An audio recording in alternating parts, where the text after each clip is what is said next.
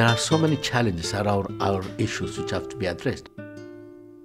Increasing demand for sexual reproductive health services and unmet needs. The 7 billion population which is now have emerged in October. The economic crisis, the environmental and the climate change challenges that we are facing.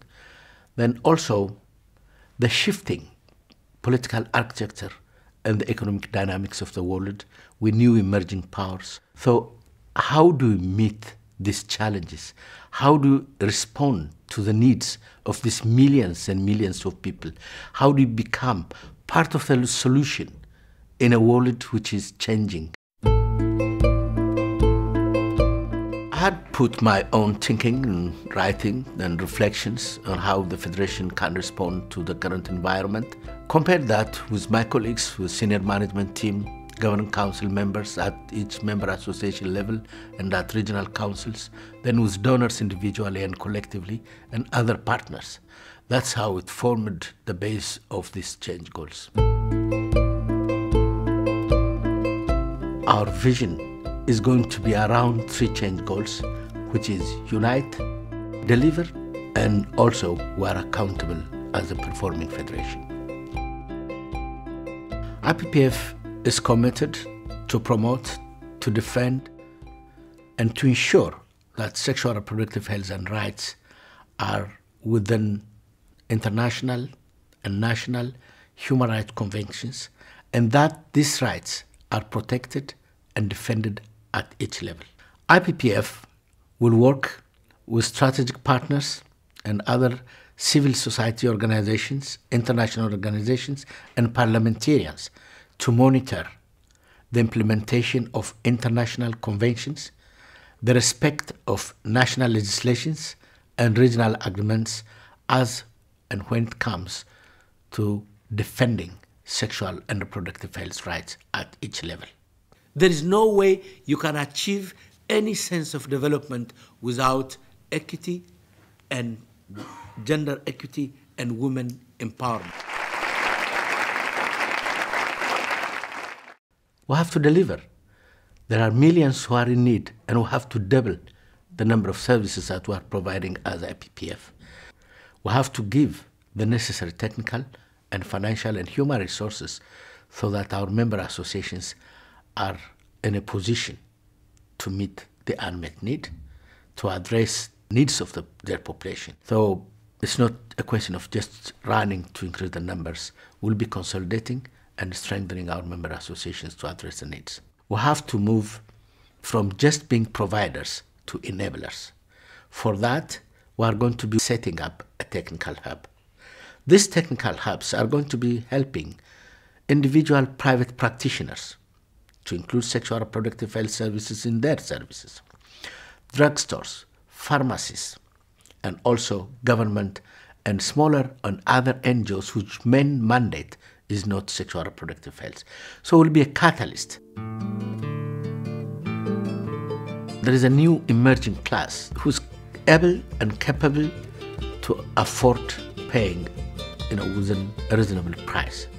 We want to reach that middle class. This income is going to help our associations to serve those which are unserved, who cannot afford to pay for the services. Then we have to perform around what I call the triangle of accountability. Accountability to our partners, to our donors, accountability to the public, and accountability to ourselves to critically examine what we have achieved, where we have failed, and where we have succeeded.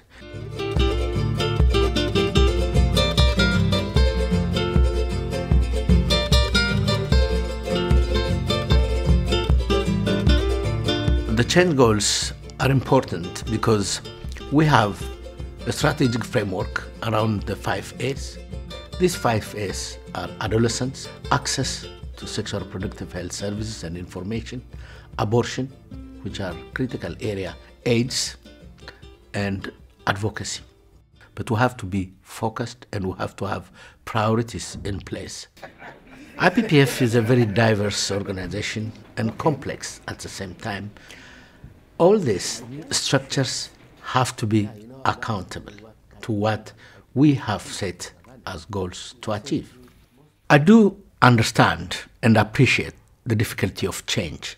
We have developed our balanced scorecard so that we can monitor the implementation and realization of the change goals. This will enable us to ensure that we have a clearly laid out implementation plan with clearly laid out objectives, time frame, resources required, and also who is accountable for that. I just returned from South Africa, where I held meetings with different departments of the South African government. We have agreed to partner in ensuring that the BRICS, that's Brazil, Russia, India, China, and South Africa, go along with us in setting the agenda beyond 2014 for the MDGs and for the ICPD. We have also agreed to work on the G20, to have an increased commitment of the G20 countries to promote the ICPD and the MDG goals within the context of sexual and reproductive health and rights. We are also working to mobilize Muslim scholars and political leadership and religious leadership in examining critically the women's health as it relates to family planning and women's health in general.